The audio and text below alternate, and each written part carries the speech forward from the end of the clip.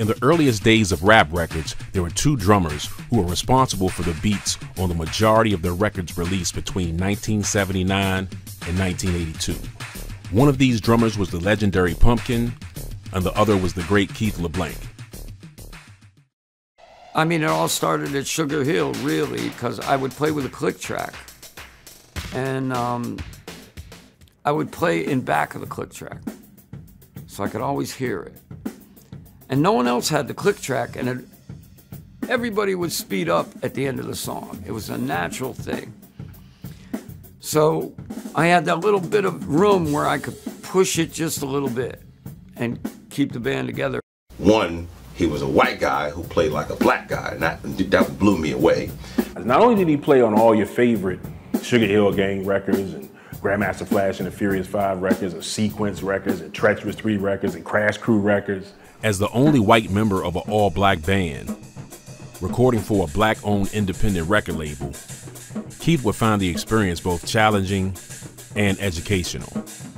Being at Sugar Hill was my first dose of reverse racism, really. I was the white boy. To most people there, I was a white boy, except the band. You know, Joe Robinson, he used to call me the white boy. Road manager for first years called me the white boy in front of everybody, even me. He never called me by my name.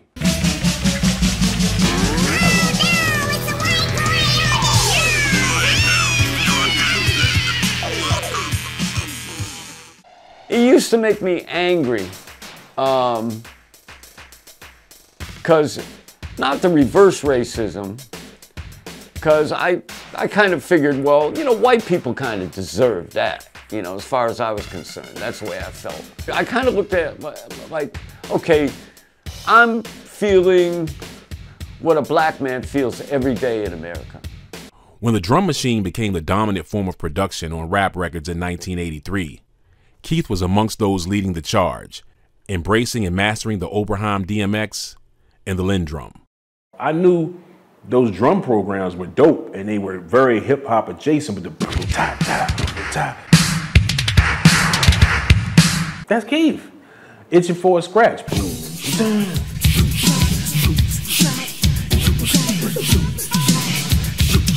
That's Keith. You know, he's beatmaster, lip service. That's Keith. Malcolm X, no sellout.